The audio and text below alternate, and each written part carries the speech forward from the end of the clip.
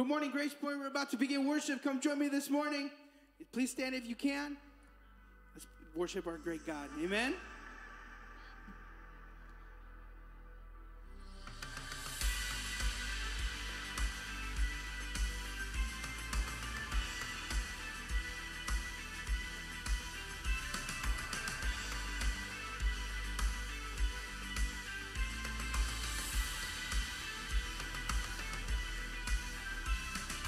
Come, let us worship our King. Come, let us bow at his feet. He has done great things.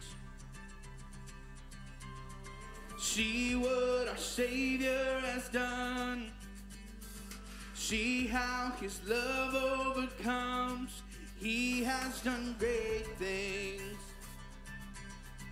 He has done great things. Oh, hero of heaven, you conquered the grave. You free every captive and break every chain. Oh, God, you have done great things. We dance in your freedom, awake and alive. Oh, Jesus, our Savior, your name lifted high. Oh, God, you have done great things.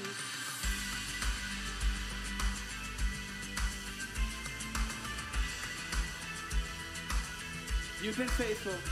You've been faithful through every storm. You'll be faithful forevermore. You have done great things. And I know you will do it again. For your promise is yes and amen. You will do great things. God, you do great things. Oh, hero. Oh, hero of heaven, you conquer the grave. You free every captive and break every chain. Oh, God, you have done great things. We dance in your freedom, awake and alive. Oh, Jesus, our Savior, your name lifted high. Oh, God, you have done great things.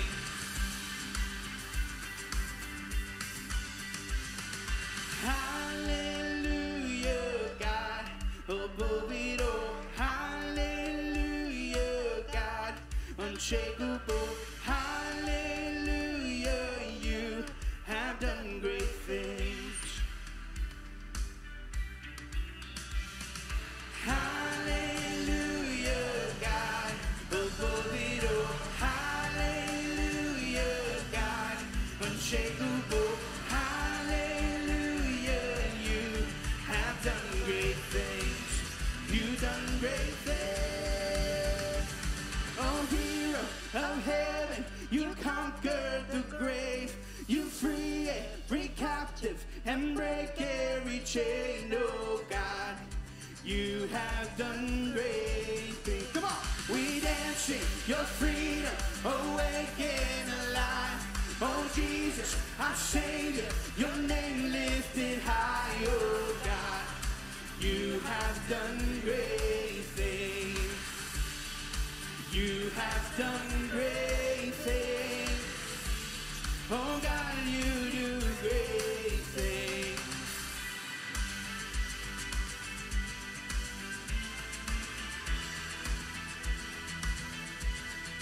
God, you do good things.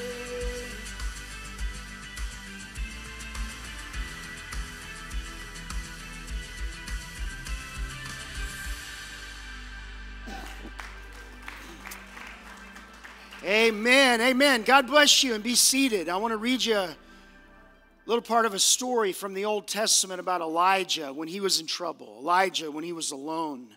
He found himself on the run from Jezebel, and he really was fearing for his life. And he comes to a place, and listen to what the Bible says. It says, the word of the Lord came to Elijah. And God said to Elijah, what are you doing here, Elijah? What are you doing here? It's a great question. What are we doing here today?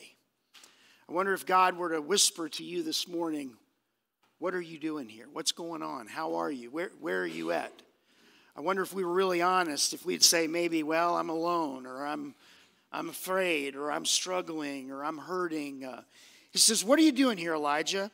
And Elijah replies, he says, I've been very zealous for the Lord God Almighty. He said, the Israelites, they've rejected your covenant. They've torn down your altars. They've put your prophets to death with the sword. He says, I'm the only one left, and now they're trying to kill me. The Lord said, go out and stand on the mountain in the presence of the Lord. God said to Elijah, when you're hurting, when you're alone, when you're afraid, he says, what you need to do is you need to go out by yourself and you need to get in my presence. Go stand on the mountain in the presence of the Lord. And he says this, for the Lord is about to pass by. The Lord is about to pass by. The Bible says where 2 or 3 gather in his name, there he will be in our very midst. If the Lord were to pass by today, I wonder if we would sense his presence. I wonder if we would hear his voice. He says, the Lord is going to pass by, and then listen to these words. It's an amazing story. Then a great, powerful wind tore the mountains apart, shattered the rocks before the Lord, but the Lord was not in the wind. And after the wind, there was an earthquake. But he says the Lord was not in the earthquake. And after the earthquake, there came a fire. But the Lord was not in the fire. He wasn't in the hurricane, the swirling struggle all around him. He wasn't in the earthquake when the earth beneath his feet was shaking. He wasn't even in the fire, the trial that sometimes we go through. All that's going on, all the noise around us. But he says, but the Lord wasn't in the fire. And after the fire, my Bible says, there came a gentle whisper. The King James Bible, I think, says, there came a still, small voice. And God whispered hope and healing and help to Elijah through that still, small voice. We're here today because we believe that Jesus is going to be passing by, and we want to hear from him. Do you want to hear from God today? Let's bow our hearts together and pray. And those of you that are joining us online, let's pray that God will use this time for us to just stand as if we were standing on a mountain waiting for him to pass by. And let's ask God to give us the grace. Help us to just put away all the noise and all the distractions and commit this time to him, that he might speak through that still small voice and call us to himself. Father, in Jesus' name today, we come before you and we thank you that we can come before your throne of grace to find help in time of need. And Lord, we do pray that today your Spirit would come and be with us, that Lord, you would be in us, and Lord, you would fill this room and fill this place, fill our hearts with your truth, with your word. Lord, we pray that every person that's here today would hear you speak their name, that you would meet each one of us at the point of our need. We know that there are some here today, maybe some listening online, that right now in this moment, they're standing in front of a cave. They're afraid. They're feeling chased. They're feeling beaten, discouraged, frustrated. And Lord, today, we just ask that you would come and help us and give us hope and give us comfort through your presence, through your voice, through your word. Lord, we pray for some that may be here today that have never received Christ as their Savior. And Father, in this hour, we pray that you would knock on the door of their heart. They would open the door and they would let Christ come in and change them, forgive them, come and live within them. They might have a new life through Jesus Christ. And Father, we pray that everything that's said, everything that's done, every word we sing, everything we do here today would honor you. You said if you were lifted up, you would draw all men. to yourself. So, Lord, we just thank you that you are God. You are a shield about me, my glory, the lifter of my head. Lord, I pray that you would lift our heads today and encourage us by your Spirit as we fellowship together and as we fellowship and worship you. In Christ's name we pray. Amen.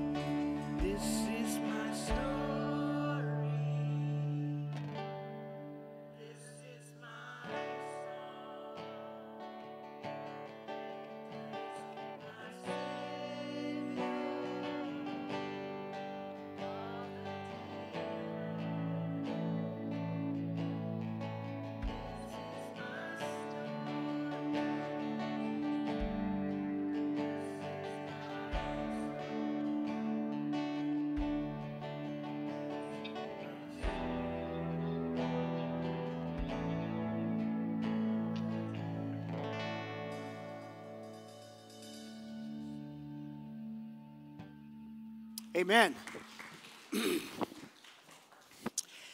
Did you know that the average person speaks between 125 and 175 words a minute? How many of you are on the lower end of that scale? And how many of you are sitting next to a person on the higher end of that scale, right? Somewhere around 150 words a minute that most of us speak. Did you know that research and science tells us that the average person can hear about 450 words a minute? You've heard the old saying that God gave us 2 ears and 1 mouth, so we should listen twice as much as we speak. It's actually true. The reality is we can and should listen. You know, so much of our lives are made up of communication. Scientific research tells us that we spend 70 to 80% of our time in some form of communication. And how many of you would like to learn how to communicate better? In other words, one of the ways that we get close to people and one of the ways that we can get close to God is by learning to listen. We're going to talk today about the voice. We're going to begin a new series this morning. And if you'll take your Bible and turn to Isaiah chapter 40, we're going to be talking today about God's voice of comfort. And we're going to talk about why we should listen to God. Isaiah chapter 40, let's begin reading in verse 1. Isaiah 40, beginning in verse 1. It says, "Comfort, comfort my people, says your God. Speak tenderly to Jerusalem. Proclaim to her that her hard service has been completed, that her sin has been paid for, that she has received from the Lord's hand double for all her sins." Then this famous passage that's quoted in the New Testament about John the Baptist. The prophet Isaiah says in verse 3, Isaiah says, "A voice of one calling in the wilderness, prepare the way for the Lord. Make straight in the desert a highway for our God. Every valley shall be raised up, every mountain and hill made low. The rough ground shall become level, the rugged places a plain. And the glory of the Lord will be revealed, and all people will see it together. For the mouth of the Lord has spoken." A voice of one. The voice of God. It's a voice of comfort. I want us to bow our hearts together. Let's pray that God would speak to us here this morning. Lord, we pray that you would open our minds, open our hearts, open our ears, open our eyes to your truth. And Lord, I pray that we would hear that still small voice today as we gather in worship. In Christ's name we pray. Amen. How many of you have ever seen the movie or read the book by Nicholas Evans, The Horse Whisperer? Are you familiar with this story? Are you aware of this idea of these people that train horses and work with certain animals that are called whisperers? There are dog whisperers, and there's a famous horse whisperer. And in the book, there's a great scene where this woman is talking to this guy who happens to be Robert Redford, and he's the horse whisperer. And she comes to his farm in Montana, and she says to Tom Booker, she says, "Tom, I understand that you help people with horse problems." And Tom Booker looks at her and he says, "No, ma'am, you misunderstood." He said, "I don't help people with horse problems. I help horses with people problems." The idea of being a horse whisperer goes all the way back to the 1850s, late 1850s, where a man named John Solomon Rainey was working with animals and found this technique. And what he found was the secret was to try to make the horse feel safe and secure. That often the hostility of horses and horses that were untamable and wild and would hurt people, he said what he found was the hostility of the horse was rooted in fear that the horse had. So the more you understood the animal, not just what the animal was doing, the animal's biting or kicking, but understand why the animal is doing what it's doing, you could help. And he said that his goal was to try to make the horse feel safe and secure. And he was very effective. In fact, Queen Victoria brought John Solomon Rainey all the way to Windsor Castle because her horse had had some kind of traumatic experience and wouldn't let her ride it anymore. And she loved the horse, and she found that there was this man that was like a magician with animals. And so Sure enough, Rainey went there and he dealt with the horse, and within a few moments, he had the horse totally calmed down. She was so overwhelmed, she gave him $100, which in 1858, would be a ton of money. And of course, his name and his fame spread throughout England. And so when he became famous and well known, they started trying to find crazy animals. In other words, they were trying to trip him up. And there was this one horse called Cruiser that was the fiercest animal and in all of England. And so they brought Rainey to the horse, and no one would even go into the stable alone without the horse being sedated. And so, sure enough, he opens the door, he goes in, he shuts the door. No one heard a sound for 3 hours. And after 3 hours, Rainey came walking out with Cruiser, with no muzzle, as gentle as a lamb. The people were so amazed that they gave the horse to Rainey. He took it back to the United States. It lived out the rest of its life on his farm. And when John Rainey died, 9 years before the horse died, the horse went back to being unruly and fierce and hostile. I wonder if there's a picture for us in this story. The Bible says that the horse has to have a bridle, but that the person who loves God has a sense of self-control. In other words, the horse has a rider and a bridle, but he says if you know God, that you should trust God. Jesus said, my sheep, he might as well have said, my horses, they hear my voice, they listen to me, they know me, and they follow me. I want to talk to you today about not a horse whisperer, but I want to show you in this passage here in Isaiah 40 that we just read, I want to share 3 whispers from heaven that tell us why we should listen to the voice of God. Look at what it says first of all, in Isaiah 40, beginning in verse 1.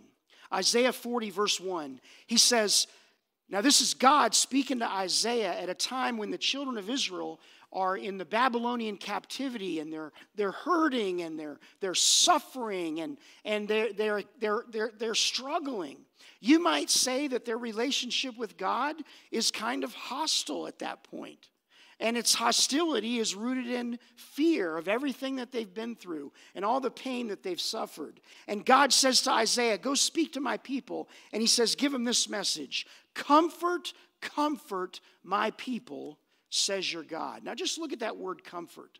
Comfort, comfort. In the Hebrew, the root word means to sigh or to breathe deeply, to breathe heavy. On the count of 3, everybody give me your best sigh. You ready? 1, 2, 3. Now, when you're talking to somebody and you hear that sound, you can tell that something's happening on the inside. This word speaks of God's care and consolation and concern for his people. It says, comfort, comfort. In the Hebrew, whenever words are repeated like that, it's a poetic device. It's for emphasis. You often hear the phrase, King of what? This is not a trick question. King of kings, Lord of, Holy of holies. So he says, comfort, comfort. This is his way of highlighting, underlining, exclamation point. He says, listen, I want you to comfort. I want you to care. I want them to know that I care for them. And it's not just something I write on a piece of paper. It's something that I feel deeply. It's visceral. It's emotive. He says, comfort, comfort my people. He says, I want them to know how much I care for them. If you have something to write with, maybe you got one of those little listening sheets as you came in, you can jot down. The first whisper is this. Why should I listen to God? Number 1, because God speaks to my deepest need.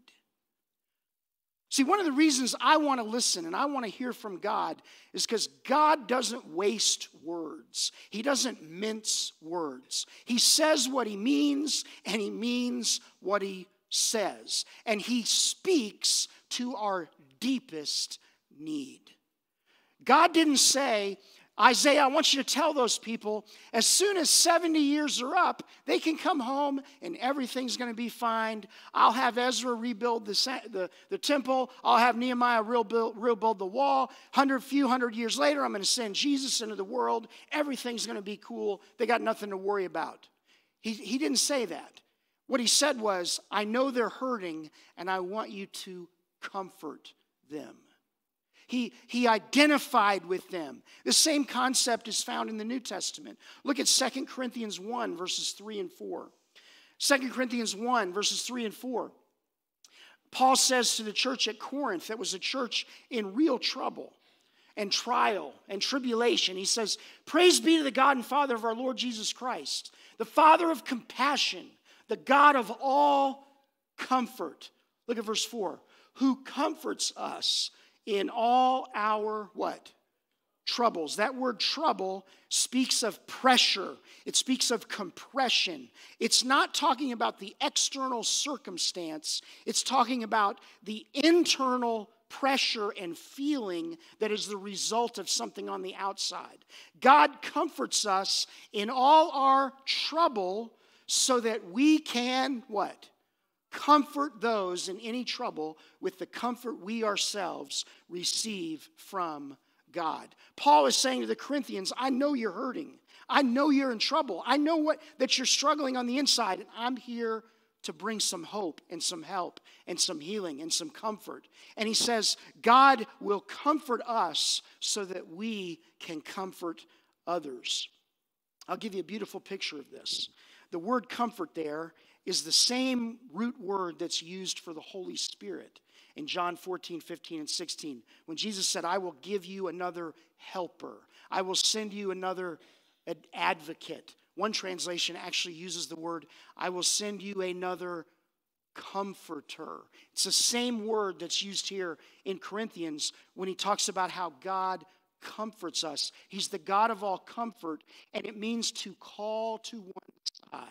So you've got this Old Testament word picture of sigh, this pity, it turns his stomach to see people suffer. You have this New Testament picture of somebody coming alongside in an intimate way to get up close and personal and to care about what we're going through. How many of you are familiar? How many of you are awake and alive today? Can I see your hands? How many of you are awake and alive enough to know that Johnny Depp and Amber Heard and Will and Jada Smith seem to be the two hallmarks of American pop culture at the moment, right? Rich, famous, beautiful people who are hurting. They're not in the Babylonian captivity. They're in the Hollywood, Californian captivity. They're struggling. They're hurting. And basically, through their behavior, they're crying out for help, right? Are you aware that after Will Smith had his little meltdown and his tantrum at the Academy Awards, do you know who came running up to his side at the commercial break? Denzel Washington and Tyler Perry. And according to interviews with both Will Smith and Denzel Washington, do you know what they did in that moment? Here's what they did. Two friends came alongside him and prayed for him. Now, friends, that is the picture of what that word means. To comfort somebody is the same word we get for the Holy Spirit. It's the same cognate word, so that it means it's someone who's coming alongside of you to help you and care for you. See, one of the reasons why you ought to listen to God is that God speaks to our deepest need, and that need is comfort, to know that he cares, to know that he loves us. Look at what it says in Hebrews chapter 4, verses 14 to 16. Hebrews 4:14-16. Therefore, since we have a great high priest who has ascended into heaven, Jesus, the Son of God, let us hold firmly to the faith we profess. Verse 15. For we don't have a high priest who is unable to, what? Empathize. How many of you have a King James version of the Bible? Anybody got the King James or the New American Standard? It doesn't say empathize. It says we don't have a high priest who is unable to sympathize. So it's this idea of God's sympathy, God's empathy for his people. But we have one who's been tempted in every way, just as we are, yet he did not sin. Look at verse 16. Let us then approach God's throne of grace with what? Confidence, so that we may receive mercy and find grace to help us in time of need. Now, how many of us here today need some help? And how many need that help in the form of mercy and in the form of grace? Mercy is when you don't get what you deserve. How many people would like some mercy today? I don't want to get what I deserve. I want the mercy of God. And I want to hear the voice of comfort saying, I'm not going to give you what you deserve. I'm going to give you mercy. How many of you want grace? Grace is when you get what you don't deserve. And the voice of God's comfort says, I'm going to give you mercy. I'm going to give you grace. And listen, the mercy and grace of God is really all the help you need in a time of need. I don't believe that verse teaches that God will solve every problem you have. What it says is God will come and enter into that problem and give you mercy and grace to help you through that situation in a time of need. So what does it mean? Does God sympathize with us? Or does he empathize with us? You know what the difference between sympathy and empathy is? Sympathy means to share the feelings of another. Empathy means to be aware and care about the feelings of another. So are you ready for our Bible pop quiz? Does God sympathize or empathize with his people? Just nod your head like this. Yes, all of the above. C, all of the above. Friend, he shares our pain and he cares about our pain. God cares deeply. And the voice of comfort, the voice of God, we ought to listen to God because here's what he's whispering. He's saying, I'm going to speak to your deepest need. But there's a second reason. Look at this. In verse 2, he says, speak tenderly to Jerusalem. Now, this is the gospel according to Elvis, right? Love me tender. He says, speak tenderly to my people. You ever notice that it's not so much sometimes what someone says, but how they say it that matters? Speak what? Tenderly to Jerusalem. Proclaim to her. And then he's going to say three things. First of all, he says that her hard work has been completed. Now that phrase, hard work, translated in NIV, it can mean battle. It can mean somebody like a soldier in war. It can mean a slave, somebody in bondage, somebody out in a field, working a field, bricks without straw. You know, it can mean somebody in battle or somebody in bondage. But either way, he says, your hard work, your hard service is now over.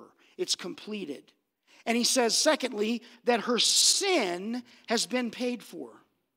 And thirdly, he says, not only is your sin paid for, but just in case you didn't understand it completely, let me tell you what that means. That she has received double for all her sins. She has received from the Lord double for all her sins. If you have something to write with, jot this down. Why we should listen to God is not only that he speaks to my deepest need, but he speaks from his amazing grace. God speaks, the voice of God always comes from a redemptive place, not a punitive place. God's nature is not punitive, it is redemptive. Do you realize that the judgment and discipline of God is ultimately redemptive in nature? Why does God judge people? Why does God discipline his children? Because he's an authoritarian by nature? Because he's just a hard shell, drill sergeant kind of? No. The reason God disciplines us is because he really loves us and doesn't want us to hurt. And he knows that sin always brings sorrow. Sin always makes you sick. The wages of sin is death. God doesn't want you to be sick. God doesn't want you to sorrow. God doesn't want you to die. God wants you to live and be blessed. So he disciplines our destructive choices because he loves us and he wants the best for us. And so he always speaks, his voice of comfort always comes from his amazing grace. Now, Amazing Grace, obviously, is probably the most famous hymn, in the world. But let me give you 3 other hymns that you can just write down there under this second principle. Because we're going to take these 3 little phrases, and basically, there's a hymn about each one of these phrases. Notice what it says first of all. He says in verse 2, "Speak tenderly to Jerusalem.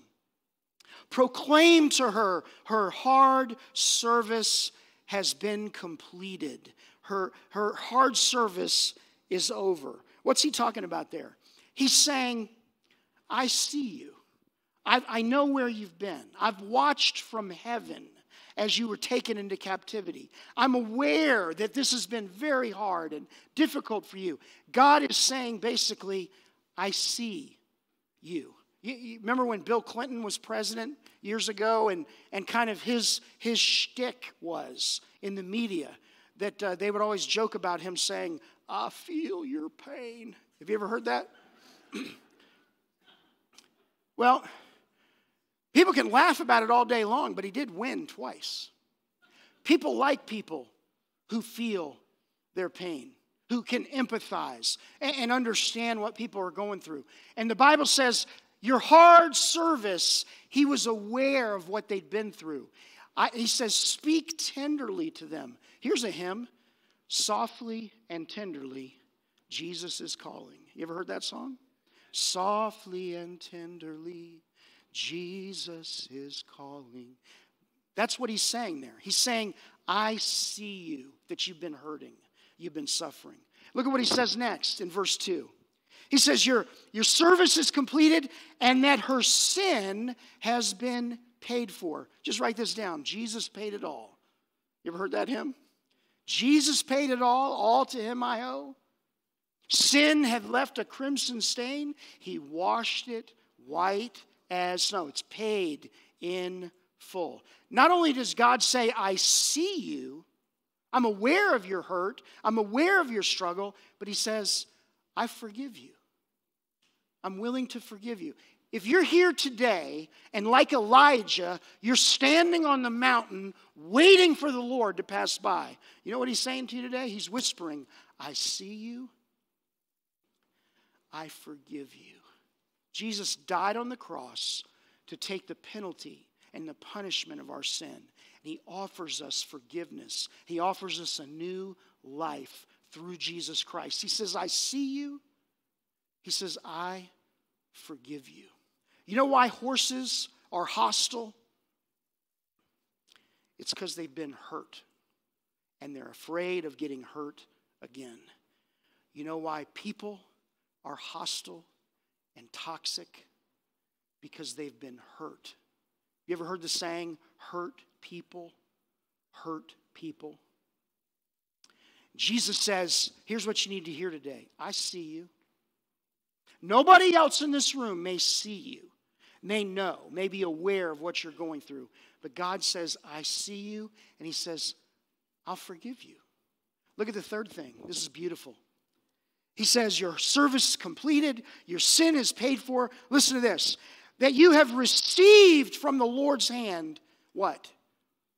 Double for all your sin. What is he saying? He's saying that God's grace is exponential. That it's more than you need. Friend, the grace of God is enough. It doesn't just forgive your sin. it pays for double all of your sins. So if you're here today and you feel like, boy, I don't know if God could really forgive me, like you think Jesus stretched out his arms on Calvary, was nailed to a cross. He said, I love you this much. And you're afraid that because of your sin and your past and your shame, that maybe the grace of God could just barely forgive you if you're lucky. Isaiah 40 verse 2 says, yeah, you don't understand the grace of God. That his grace is double for all your sin. Remember when Jesus said, they said, how many times should I forgive? Should I forgive 7 times? Jesus says, no, 70 times 7. What is he saying? He's saying it's exponential. That's what grace is. It's exponential. It's double for all of our sin. Pastor Paul, can I pick on you for a minute? I didn't tell him I was going to do this, but I did whisper to his wife I might do it. Have you got your phone? Have you got the first verse of grace that is greater than all our sin? Sing that first verse for everybody and the chorus. And if you know the chorus of this song, sing it with Pastor Paul. You ready? Listen to these words.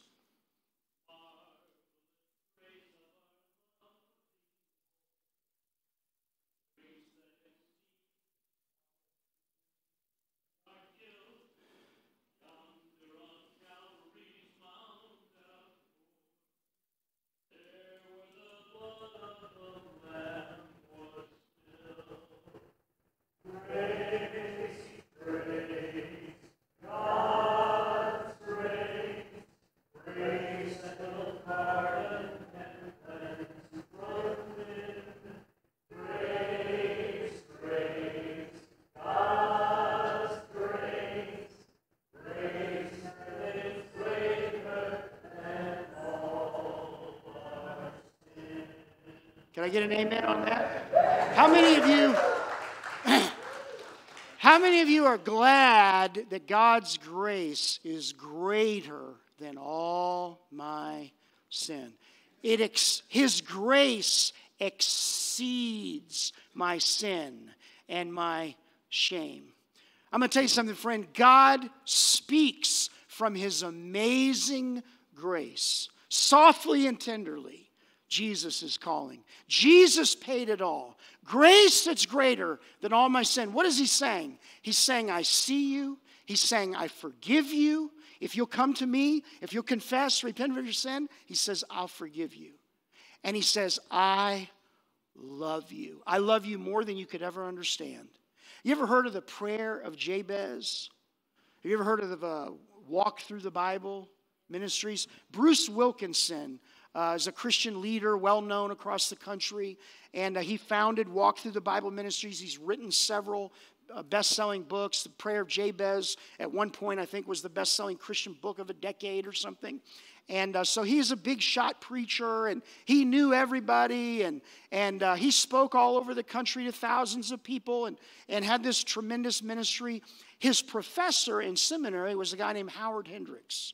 Howard Hendricks taught Bible study methods at Dallas Seminary for years and years and years. And most of the really effective Bible teachers in America, these great pastors in churches all over the country, it is amazing how many of them took Bible study methods from Howard Hendricks. Most people have never heard of Howard Hendricks, but they've heard of people like Chuck Swindoll, Bruce Wilkinson, John MacArthur, Andy Stanley, on and on and on. These are all people that studied with Howard Hendricks.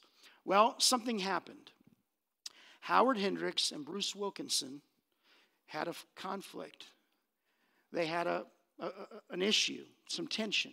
They had some trouble. And I don't even really know what it was about, but there was some kind of a personal conflict between Bruce Wilkinson and his mentor, his hero, his father figure in the ministry, and that there was this struggle. They didn't agree about some issue or something, and so Bruce felt that there was this tension. Remember that verse? God comforts us in our trouble. Wasn't anything on the outside, but it was just something on the inside. Have you ever been in a tension-filled room or relationship or situation? And so they wound up both speaking on the platform at the same conference in some big city, thousands of people there.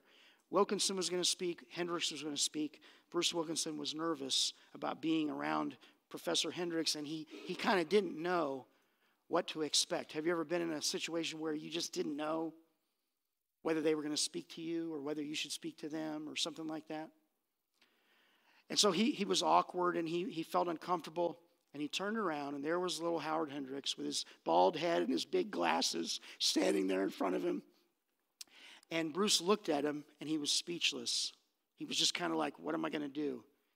And Howard said, Bruce, don't you know that I love you? He said, we don't have to agree about everything, but I don't want you to ever doubt my love for you. He said, Bruce, he put his hands on his shoulders. He said, Bruce, there is nothing you will ever do that will make me love you any more than I already love you. And there is nothing you will ever do that would make me love you any less. You know, I think that's something God wants to whisper to you today. That, friend, his love for us is not based on us. His love for me is not based on me. His love for you, it's not based on you. It's based on him. Look at what it says in Ephesians chapter 3, verses 16 to 19. Ephesians 3, 16 to 19. Paul says, I pray that out of his glorious riches he may strengthen you with power through his Spirit in your inner being. How many of you want God's power and strength in your life? Remember when we talked earlier that God offers mercy and grace for help in time of need? That doesn't mean he solves all of our problems. It means he gives us his mercy and grace so that our problems don't look so big anymore. And he says here, I'm praying that he'll strengthen you. He says, I'm going to give you power. What does that mean? Is he going to give you, are you going to be Superman? Are you going to be Wonder Woman? You're not going to have any more trouble. You're not going to have any more problem. Look at verse 17. What does it mean? How does he strengthen us? So that Christ may dwell in your hearts through faith. And that I pray that you, being rooted and established in what? In love. Verse 18. May have power. What do you need power for? What's the strength that we need? He says, I want you to have the power together with all the Lord's holy people to grasp. Everybody just do this for a minute. Will you just take your finger and knock on your little noggin there? I want you to be able to grasp what? How wide, how long, how high, how deep is the love of Christ. Look at verse 19.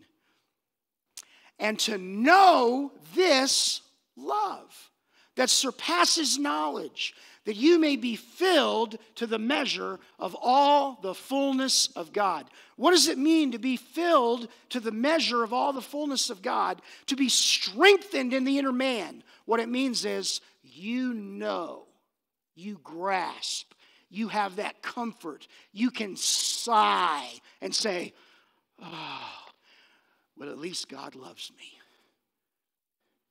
Do you hear me? Jesus is saying, Carlos, there is nothing you could ever do that would make me love you more than I already love you. Jesus is saying, Jonathan, there is nothing you could ever do that would make me love you any less. He says, I have loved you with an everlasting love. Why do I listen to God?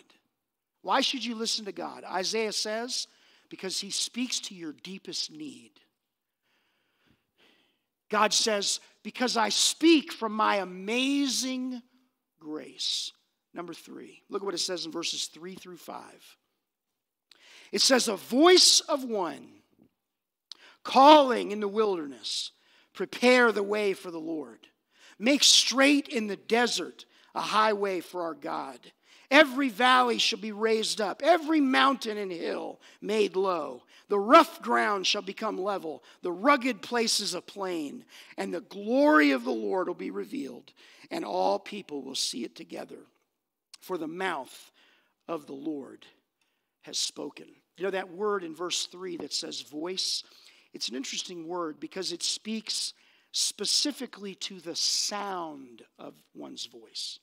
In other words, it's a voice that could be used of a mockingbird or a blue jay. It's a voice of a lion or a horse or a dog barking or a cat meowing. When he says the voice of one, he's talking about the sound of God's voice, the sound of the prophet's voice. Have you ever heard the old question, if a tree falls in the forest and no one's there, does it make a sound?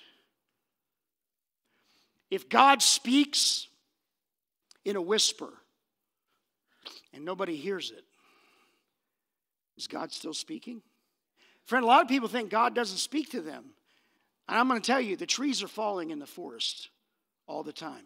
Every time you open God's word and read the scripture, the voice of God is speaking. He's speaking a word of comfort. He's saying, I see you. He's saying, I forgive you. He's saying, I love you. He's saying, I care for you. He's saying, I share your hurts, your feelings. I sympathize. I empathize. Here's what he's saying in verse 3 through 5. Write this down, number 3. God not only speaks to my deepest need and from his amazing grace, but friends, God always speaks for your greatest good. Whatever God is saying, I promise you, it's going to help you.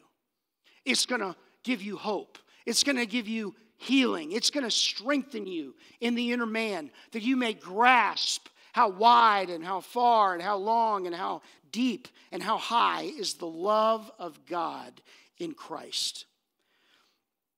There's a video I want to show you. You know, we talked earlier about Will Smith at the Oscars. Well, that was the 2022 Oscars, where the slap heard round the world happened. Any of you remember the 2021 Oscars? You know what it's famous for? The 2021 Oscars actually became well known for a commercial that played during the Oscars. In fact, several people, famous people, went on Twitter later and said the Oscar for Best Picture goes to Google for this commercial. Are you ready? David, make sure the sound is up where they can hear it.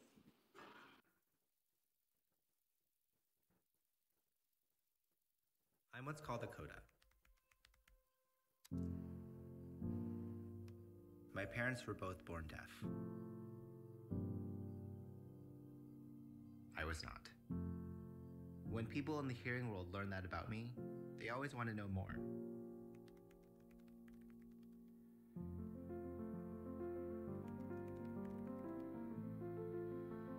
You start out your forehead and then go out with your hand. I've always had one foot in the deaf world and one in the hearing world. I translated a lot for my parents. It made us closer. Now that it's been over a year since we've seen each other in person, communication is more important than ever. Especially with this guy.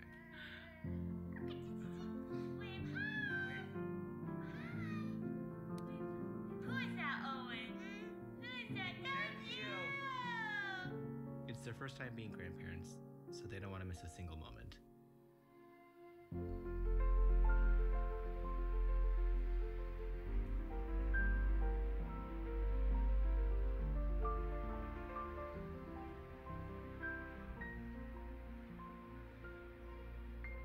And I don't either. We can't wait for you to meet him.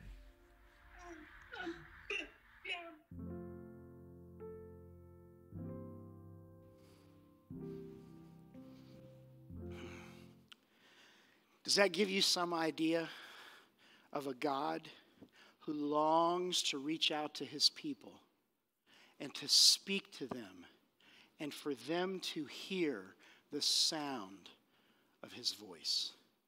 Incidentally, do you know what movie won the Academy Award for Best Picture this year? Very few people remember anything about the Oscars other than the slap. Do you know the movie that won? It was a movie called Coda. The best supporting actor went to a deaf actor. The movie is a story of a family with a child of deaf adults, where this girl is the only person in the family that can hear, in a fishing community in Gloucester, Massachusetts. And it tells about the trials and the struggles and the turmoil of that family. And it's a beautiful, beautiful picture of the power of community, the power of fellowship, the power of love and comfort. And isn't it interesting that many people don't know anything about it? Because of all the noise, all the hurricane winds and earthquakes shaking and fires on Twitter and social media, that we can't hear the still, small voice when God says, I speak to your deepest need. I speak from my amazing grace. And friend, he always speaks for our greatest good. What was the voice of one crying in the wilderness? He was saying to people in Babylon, far, far away from Jerusalem, from the temple, far from home, the voice of one said, listen, you see a wilderness, you see a desert, you see a rough and rugged terrain between where you are and where God wants you to be. He said, listen, God's in the business of making a way where there is no way. He puts a highway in the desert. He cuts through mountains and builds up valleys, and where God will make a way where there seems to be no way. And friend, God speaks today. And he speaks for your greatest good. So I want to ask you a question. Why should you listen to this sermon? Why should you listen to what I'm saying to you today? Does it speak to your deepest need? Does it speak from God's amazing grace? And does it speak for your greatest good? You know, I began this morning talking about the horse whisperer. And the character of Tom Booker in the movie was based on a real-life person named Buck Brannaman. And Buck Brannaman is kind of a modern-day version of John Solomon Rainey. He's maybe the most famous horse whisperer in the world. He was a consultant on the picture, and he taught Robert Redford how to get inside that character of someone that was able to understand a wounded animal and able to make them feel safe. One of the things that Buck Brannaman has said is that he got into horses as a young boy because he had experienced painful childhood abuse at the hands of his father. In fact, Buck Brannaman is in the Guinness Book of World Records for his rope tricks and roping. And one of the reasons why is when he was a child, his father would say when he got in trouble that you can either practice roping or take a whipping with that rope. And so today he's in the Guinness Book of World Records. But despite that, his father was an abusive and hurtful. It was a hurtful relationship. They wound up being removed from the home. They spent several years in foster care. And as a 12-year-old boy, Buck Brannaman discovered horses. And he fell in love with horses. And that became his escape from a brutal home life. And what he discovered was, as he learned and he started dealing with horses, and as he became a horse whisperer, he learned that abused horses are just like abused children. They trust no one, and they expect the worst. Why are people hostile and toxic? Because they're hurting. And because of that, they trust no one. And they expect the worst. You know what I think the Bible teaches us? Look at what it says in John 10:27. We're through. John chapter 10, verse 27. I love this verse. Will you read it with me out loud? My sheep listen to my voice. I know them, and they follow me. My sheep hear my voice. They listen. I know them, and they follow me. I wonder if God is saying to somebody here today, hey, you can trust me. and you can expect the best. Because no matter what happens, my mercy, my grace, and my love is going to be yours. Someone has said, no man is more deaf than a person who will not listen. I want you to hear the voice of God today, the voice of comfort. You bow your heads with me as we pray. Our heads are bowed and eyes are closed all over this room. Those of you that are joining us online, if you're listening to me right now, I want to just say a word to somebody that's here that has never accepted Christ as your Savior. If you don't know for certain that if you died today, you'd go to heaven, if you're not sure about your relationship with Christ or with God, I want to tell you, God demonstrated His love for you, and that while we were still sinners, Christ died for us. Friend, if you're here today and you're working your way to heaven and you're trying to earn God's favor, if you're trying to work your way to be a good enough person, I'm going to tell you, today I've got great news for you. Your years of hard service have been completed. You can get out of that army. You can get out of that servitude. You can leave those chains behind. You can be a brand new person in Christ today. He calls you to salvation in Jesus Christ. By grace, through faith in Jesus Christ. Not by works, nothing that we do. Thank you, Jesus, that you love me. Thank you that you died on the cross for my sin. Come into my heart, come into my life.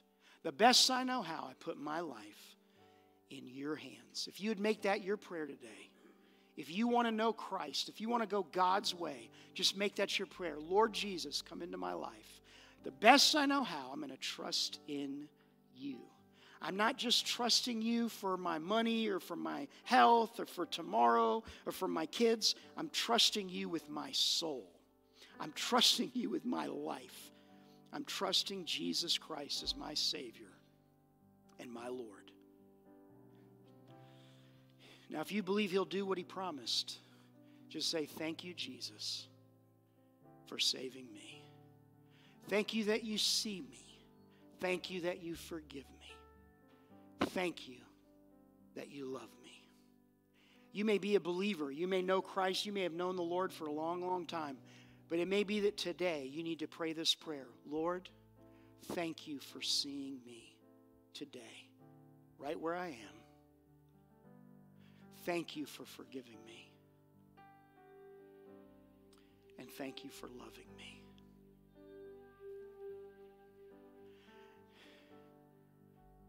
Do you believe that? Say amen. Now we're going to do a little something here that Bruce Wilkinson and Howard Hendricks did on that stage years ago. Even if you don't know them, would you just turn to somebody next to you and say, He loves you? Would you do that right now? Mom, get the lady behind you. Right behind you. Father, seal these words in our hearts for Jesus' sake, in whose name we pray. Amen.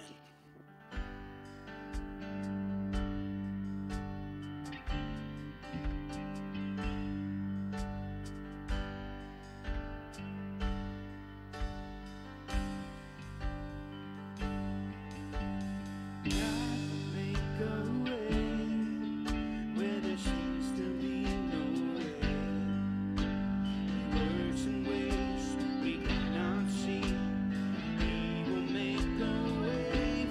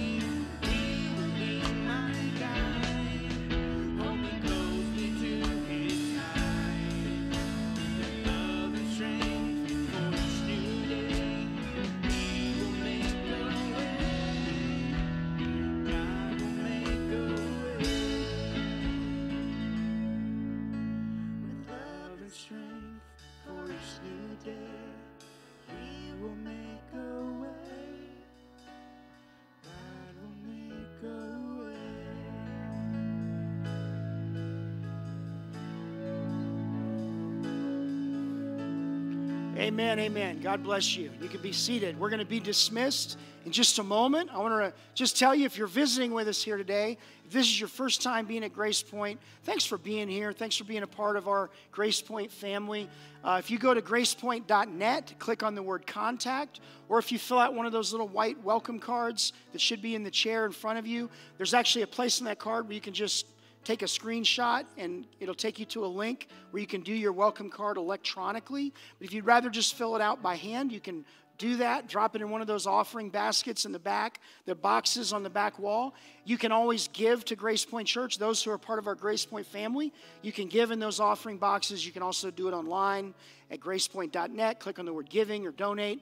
And every time you give, you're helping change the world one life at a time. So we thank you so much for your faithful, sacrificial, generous giving to the ministry here at Gracepoint Church. And if you're new here, do us a favor and fill out that little card. You can check boxes either on the card or electronically to get information about the church. You can write a prayer request on the back of the card. And most importantly, listen, if you're here today and you prayed to receive Christ, or if you're listening online and you want to accept Christ and go God's way today, would you fill out one of those little cards and check that box that says, today, I want to commit my life to Jesus Christ? Because we want to follow up and encourage you. We want to help you to grow in your faith. And I want to remind you, Wednesday night, we have Celebrate Recovery to help with the hurts, the habits, the hang-ups that we all struggle with. I don't know if anybody here is struggling during my sermon, but I have already heard messages that some people had trouble following me because they want to know the answers to the other 3 blanks. Is there anybody here like Pastor Paul who wants to fill in their blanks? God's voice, his voice offers hope, it offers healing, and it offers help. Now that's exciting. I got to preach another sermon today. That's even better. Offers hope, offers healing, offers help. But we want to encourage you, Wednesday night, Celebrate Recovery. Next Sunday morning is Mother's Day. We're going to have a great time of worship. We're going to have a lot of inspiring music. I'm going to be sharing a message from Isaiah 40, one of the most famous verses in all the Bible.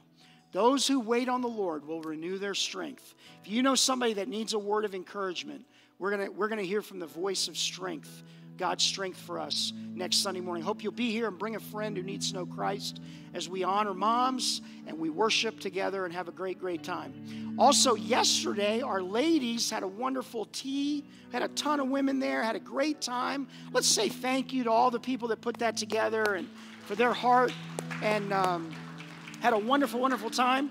And there's a ladies' retreat coming up in October. I know that's a long way away, but it's not too early to get registered. Get your name on the list. Mark your calendar. So you can see Aaron Lakier, wave your hand. Jacqueline Scott, wave your hand. You can see one of these ladies. If you have a question about that, they'll help you get connected. Where's Caroline Sewell? Is she here today? Caroline, how many dentists do we need? We need 3 more dentists. So if you want to help us with our dental mobile clinic this summer, we need 3 more dentists. We've already got 7 signed up. We need 3 more. So if you'll help us, you can see Caroline. Wave your hand if you would. See Caroline if you need to get one of these sheets that is an information sheet to give your dentist to ask them if they'll help. And it gives them points toward continuing education. So it's actually good for them. It's great for the community. And so if you can help us do that, we would really appreciate it. Hey, listen, how many of you are glad you came to church today? Amen? I'm glad I was here, and we're glad that you were here. Thanks for being with us. We look forward to seeing you back next week. God bless you. Have a great week.